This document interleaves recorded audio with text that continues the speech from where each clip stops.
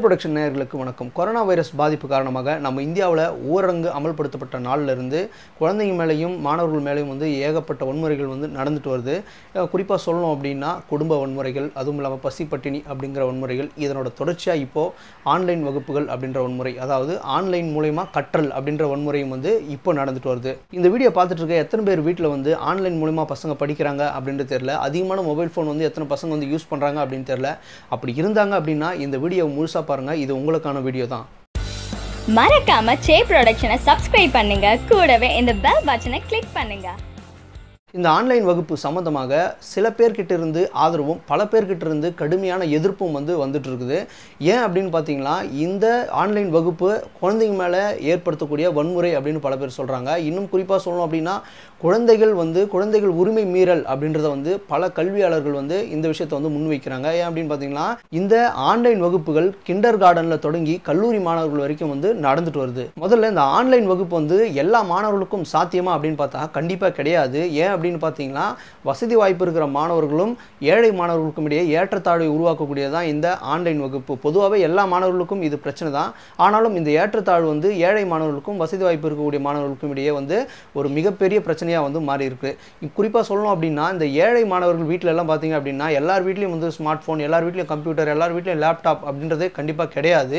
இப்படி இருக்க அவங்க ஸ்கூலில் படிக்கக்கூடிய சக மாணவர்கள் ஆன்லைன் கிளாஸ் அட்டன் பண்ணுறது மூலிமா, இந்த ஏழை மாணவர்கள் அட்டன் பண்ண முடியாமல் போகிறது மூலிமா இந்த ஏழை மாணவர்களுக்கு என்ன தோணுது அப்படின்னு பார்த்தீங்கன்னா, ஒரு வகையான மன உளைச்சல் ஏற்படுது. தன்னோட சக மாணவர்கள் ஆன்லைன் கிளாஸ் அட்டன் பண்ணுறாரு, நம்மளால அட்டன் பண்ண முடியல அப்படின்ற மன உளைச்சல் ஏழை மாணவர்களுக்கு ஏற்படுது. எடுத்துக்காட்டுக்கு சொல்லணும் அப்படின்னா, இப்போது சமீபத்தில் 10ஆம் வகுப்பு படிச்சுட்டு வந்த தேவிகா அப்படின்ற ஒரு மாணவி தன்னால் ஆன்லைன் கிளாஸ் அட்டன் பண்ண முடியல அப்படின்ற ஒரே காரணத்துக்காக இறந்து போயிருக்கிறாங்க, தற்கொலை பண்ணி இறந்து போயிருக்கிறாங்க.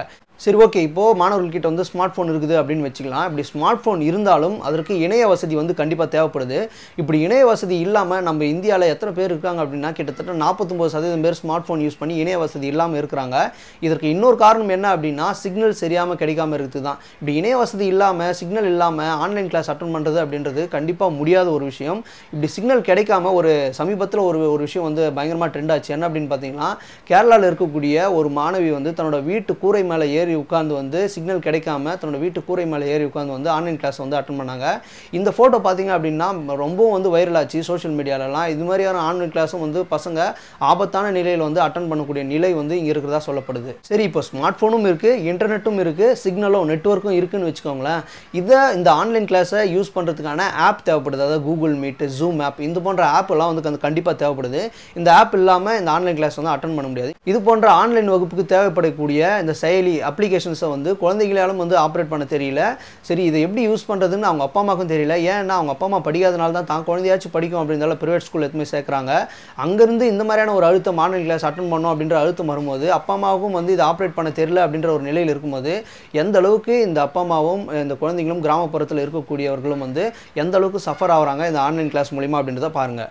இது போல் பல பிரச்சனைகள் ஆன்லைன் கிளாஸ் அட்டன் பண்ணுறதுல இருக்குது. மாணவர்களுக்கும் இருக்குது, பெற்றோர்களும் இருக்குது. இது சம்மந்தமாக பார்த்தீங்க அப்படின்னா, சமீபத்தில் சென்னையில் இருக்கக்கூடிய ஒரு மாணவரோட தாய் என்ன பண்ணியிருந்தாங்கன்னா, ஹைகோர்ட்டில் ஒரு கேஸ் பண்ணியிருந்தாங்க. எதற்காக அப்படின்னா, இந்த ஆன்லைன் கிளாஸ் அட்டன் பண்ணுறது மூலிமா குழந்தைங்களுக்கு பிரச்சனை ஏற்படுது. அதுவும் இல்லாமல் அவங்க ஆபாச இணையதளங்களை பார்க்கறதுக்கான வழியாக இருக்குது. அவங்க அவங்களோட லைஃபை மாறக்கூடிய நிலை இந்த ஆன்லைன் கிளாஸ் மூலிமா ஏற்படுது. அதுவும் இல்லாமல் அதிகமான ஃபோன் யூஸ் பண்ணுறதால ஏகப்பட்ட பிரச்சனை இருக்குது. அதனால இதை தடை செய்யணும் அப்படின்னு சொல்லிட்டு ஒரு கேஸ் போட்டிருந்தாங்க. இதை விசாரித்த நீதிபதிலாம் என்ன சொல்லியிருந்தாங்க அப்படின்னு பார்த்தீங்கன்னா, இது சம்மந்தமாக மத்திய மாநில அரசுகள் விளக்கம் அளிக்க வேண்டிய அவசியம் இருக்குது அப்படின்னு சொன்னாங்க. கொஞ்ச நாள்லேயே அதுக்கு தடை நீக்கப்பட்டது அப்படின்னு சொல்லிட்டாங்க. அதாவது ஆன்லைன் கிளாஸ் நடத்தலாம் அப்படின்னு சொல்லிட்டு கோர்ட்டுன்னு சொல்லிட்டாங்க. ஆனால் சமீபத்தில் விகடன் நாளிதழ் ஒரு கருத்து கணிப்பு நடத்துனாங்க. எதுக்காக இந்த கருத்து கணிப்புன்னு பார்த்தீங்கன்னா, இந்த ஆன்லைன் கிளாஸ் மாணவர்களுக்கு தேவையா, இது எவ்வளோ பெரிய பிரச்சனைகள் ஏற்படுத்தக்கூடியது அப்படின்றது ஆன்லைன் கருத்து கணிப்பு இந்த விகடன் நடத்துனாங்க. அதில் பங்கெடுத்துக்கிட்ட மக்கள் என்னென்னலாம் சொல்லியிருந்தாங்க அப்படின்னு பார்த்தீங்கன்னா, இந்த ஆன்லைன் வகுப்பு மாணவர்களுக்கு தேவையே இல்லை அப்படின்னு சொல்லிட்டு 47.3% மக்கள் சொல்லியிருந்தாங்க. இது மட்டுமே இல்லாமல் பசங்களோட மனநிலை இதனால் பாதிக்கப்படும் அப்படின்னு சொல்லிட்டு 31.8% மக்கள் இதற்கு சொல்லியிருந்தாங்க. இந்த மாணவர்களோட மனநிலை பாதிக்கப்படும் அப்படின்னு சொல்லிட்டு சாதாரண மக்கள் மட்டுமே சொல்லாமல், national institute of mental health and neuro science அப்படின்ற ஒரு நிறுவனம், அதாவது தேசிய மனநலம் மற்றும் நரம்பியல் அறிவியல் நிறுவனம் ஒரு ஆய்வறிக்கை வெளியிட்டாங்க. இது மாணவர்கள் 1 ஹவருக்கு மேலே இந்த எலக்ட்ரானிக் டிவைஸ் யூஸ் பண்ணுறது மூலிமா அவங்களுக்கு ஏகப்பட்ட பிரச்சனைகள் ஏற்படும் அப்படின்னு சொல்லியிருந்தாங்க. அதுவும் இல்லாமல் த இந்தியன் எக்ஸ்பிரஸ் அப்படின்ற ஒரு நாளிதழில் ஜூன் 2019 ஒரு ஆர்டிகல் வெளியே வந்திருந்து. அந்த ஆர்டிகல் என்ன சொல்லுது அப்படின்னு பார்த்தீங்கன்னா, பார்த்தீங்கன்னா இந்த மாணவர்கள் வந்து அதிகமாக மொபைல் வந்து பயன்படுத்துறதால ஏகப்பட்ட பிரச்சனைகள் வந்து நடக்குது அப்படின்றத சொல்லுது. அந்த ஆர்டிகல் வந்து நான் டிஸ்கிரிப்ஷனில் கொடுக்குறேன், உங்களுக்கு டைம் இருந்தால் அதை எடுத்து படித்து பாருங்கள். அந்த ஆர்டிகல் என்ன சொல்லியிருந்தது பார்த்தீங்கன்னா, அந்த மாணவர்கள் தொடர்ச்சியாக அந்த மொபைல் ஃபோன், எலக்ட்ரானிக் டிவைஸ் இந்த மாதிரி தொடர்ச்சியாக வந்து நீண்ட நேரம் வந்து பயன்படுத்துறதால அந்த மொபைல்லேருந்து வெளியாகக்கூடிய ரேடியேஷன், அதாவது 1.6 வாட்ஸ் வந்து ரேடியேஷன் வந்து அதில் வெளியேறுது அப்படின்னு சொல்கிறாங்க. அது மட்டுமே இல்லாமல் அதுலேருந்து வெளியாகக்கூடிய அந்த mobile ஃபோன்லேருந்து வெளிவரக்கூடிய microwaves, electronic magnetic waves, இந்த வேவ்ஸ் எல்லாம் பார்த்தீங்க அப்படின்னா ஈஸியாக குழந்தைங்களை பாதிக்குது அப்படின்னு சொல்கிறாங்க. ஏன்னு பார்த்தீங்கன்னா நம்ம குழந்தைங்களோட மண்டையில் இருக்கக்கூடிய மண்டை ஓட்டு பகுதியில் இருக்கக்கூடிய தோல் வந்து ரொம்பவும் தின்னாக இருக்கும் அப்படின்னு சொல்கிறாங்க. தின்னாக இருக்கிறதால ஈஸியாக அந்த வேவ்ஸ் எல்லாம் பார்த்தீங்க அப்படின்னா மூளையில் கிட்டத்தட்ட 4 இன்ச்சு வந்து இந்த குழந்தைங்களை வந்து இந்த மேக்னெட்டிக் வேவ்ஸ், இந்த எலக்ட்ரோ மேக்னெட்டிக் வேவ்ஸும் மைக்ரோவேவ்ஸும் பாதிக்கிறதா சொல்கிறாங்க. அது மட்டுமே இல்லாமல் இந்த எலக்ட்ரோ மேக்னெட்டிக் வேவ்ஸ், மைக்ரோவேவ்ஸ் குழந்தைங்களோட மூளையை பாதிக்கிறது மூலிமா என்ன ஏற்படுது பார்த்தீங்கன்னா பீடியாட்ரிக் பிரெயின் டியூமர் வருது அப்படின்னு சொல்கிறாங்க. அதாவது மூளையில் ஒரு கட்டி ஏற்படும் அப்படின்றத சொல்கிறாங்க. இந்த மாதிரி மூளையில் கட்டி ஏற்பட்டுச்சு அப்படின்னா அதை சரி செய்யறதுக்கு SPMF தெரப்பி ஒன்று பண்ணணும் அப்படின்னு சொல்கிறாங்க. இந்த SPMF தெரப்பி 28 நாட்கள் பண்ணணுமா. இதுக்கு ஆகக்கூடிய செலவு எவ்வளோ அப்படின்னு பார்த்தீங்கன்னா கிட்டத்தட்ட 1.5 லட்சம் ஆகும் அப்படின்னு சொல்கிறாங்க. இந்த மாதிரி ஒரு ஆபத்தான நிலை வந்து இந்த ஆன்லைன் கிளாஸ் மூலிமா குழந்தைகள் வந்து தொடர்ந்து மொபைல் ஃபோன் யூஸ் பண்ணுறது மூலிமா ஏற்படுது. ஏன் சொல்கிறேன் அப்படின்னா தற்போது சூழலில் மாணவர்கள்லாம் கிட்டத்தட்ட 10 மணி நேரம் வந்து மொபைல் ஃபோன் யூஸ் பண்ணுறாங்க. ஒரு 6 to 7 மணி நேரம் பார்த்தீங்கன்னா இந்த ஆன்லைன் கிளாஸ் வந்து அவங்க நடக்குது டிஃப்ரெண்ட் சப்ஜெக்ட்ஸில். இப்படி நடக்கும்போது அவங்களுக்கு கொடுக்குற ஹோம்ஒர்க்ஸ் ஒரு பக்கம், இந்த ஹோம்ஒர்க்ஸ்லாம் சேர்த்து கிட்டத்தட்ட அவங்க மொபைல் ஃபோன் கூட ஒரு 10 ஹவர் கிட்ட இருக்கிறாங்க. இப்படி மொபைல் ஃபோன் கூடவே இப்படி டெய்லி அவங்க வந்து பயணிச்சாங்க அப்படின்னா இந்த மாதிரியான ஆபத்துகள் வந்து அவங்களுக்கு நடக்கும்.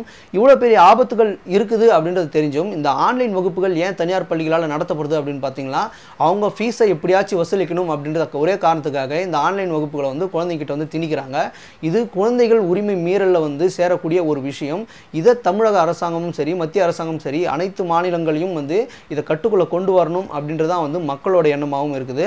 இந்த ஆன்லைன் வகுப்புகளை பற்றி உங்களுடைய கருத்துக்களை கமெண்ட் பாக்ஸில் வந்து கமெண்ட் பண்ணுங்கள். இந்த வீடியோ பிடிச்சிருந்து அப்படின்னா லைக் பண்ணுங்கள்.